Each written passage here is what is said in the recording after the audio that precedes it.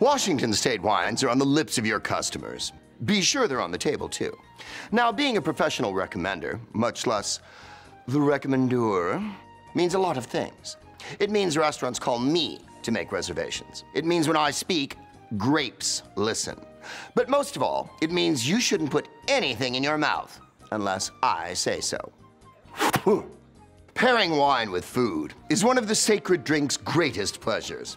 And the beautifully balanced wines of Washington State are especially food-friendly, more than friendly.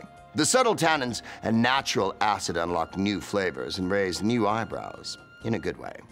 Oh, ordering oysters, the acidity, structure, and minerality of a Washington State Sauvignon Blanc will complement the little spats beautifully. Squeeze a bit of lemon on them and let the wine do the rest.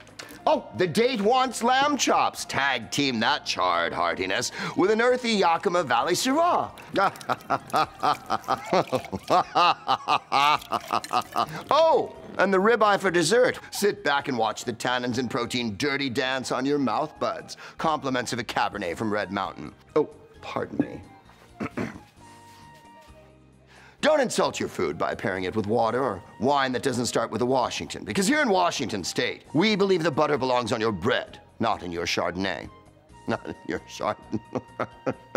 You see what I... Not your Chardonnay. Oh.